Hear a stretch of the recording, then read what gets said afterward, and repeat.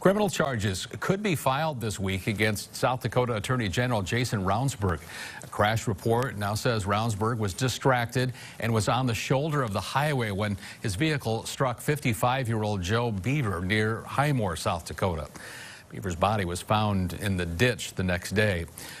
Ravnsborg has said that he is confident that he did not commit a crime. Meanwhile, Hyde County State's attorney will be announcing her decision on whether charges will be filed. That's expected to happen tomorrow morning.